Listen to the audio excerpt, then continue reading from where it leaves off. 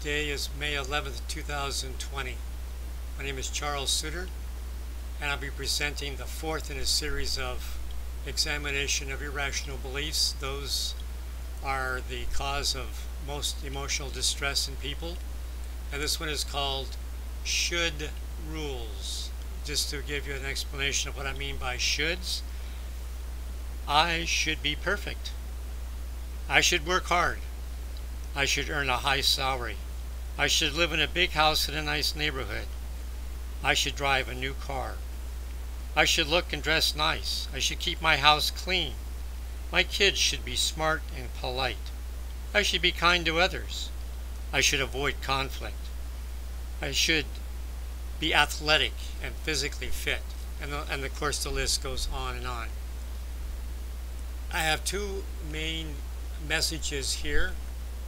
If shoulds rule your life and cause excessive emotional distress, you shouldn't let them. For every should is like trying to juggle a ball in the air. There's only so many shoulds you can juggle at any one time. Minimize shoulds and maximize choices. In other words, you may have a lot of shoulds, but many of them may have been put there from your childhood conditioning, and they're the product of some other mind, not your own. You're going to need to examine your shoulds and determine which ones to keep and which ones to abandon. Let's get into proposition number one. Too many should rules limits the enjoyment of life. Again, it's like trying to juggle too many balls at once. Trying to satisfy your shoulds can be both mentally and physically exhausting. Just remind yourself there is no natural law that says you must or should do anything. You get to choose which of your rules, your should rules, to keep and which ones to change. Just remind yourself again that should rules are designed to be a means to a desired end, and that end is to live well and enjoy life. Proposition 2. You should minimize shoulds, otherwise they limit your choices. Every should limits choices and causes emotional distress, so consider minimizing them. Make sure your shoulds are all freely and consciously chosen.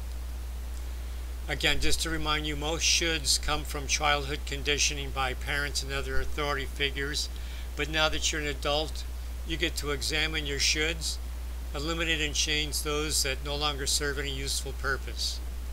Now let me get to the rational challenges. When you're feeling emotional distress and your self-talk tells you that there's a should in play, challenge these shoulds.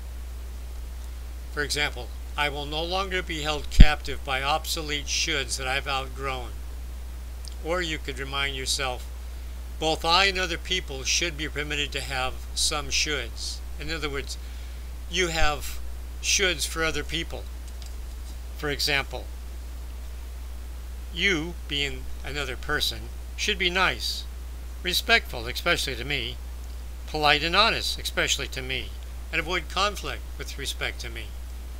However, remind yourself that other people have shoulds and you have shoulds, and sometimes they clash.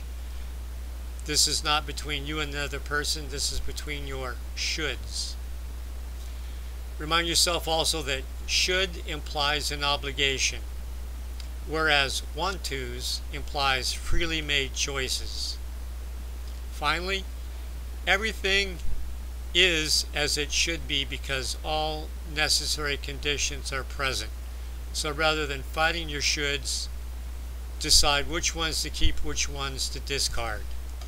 Ask yourself, is this a conditioned subconscious should that's driving me and my behavior and my feelings? Or is it a freely conscious chosen should that I've placed there myself for a good reason? Final message, a should-free life is one with fewer limits. Again, every should tends to limit your choices. So keep the choices that work for you and eliminate the rest. That's all for now. Remember to stay positive.